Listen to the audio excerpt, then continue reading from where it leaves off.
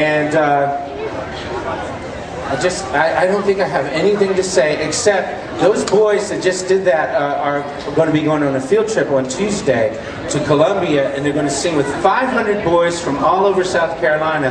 That's one of the songs they're working on for that, and we're going to have a great time. So parents, there's still room for that field trip. If any parents are so proud of their son up there that they want to send them, just let me know.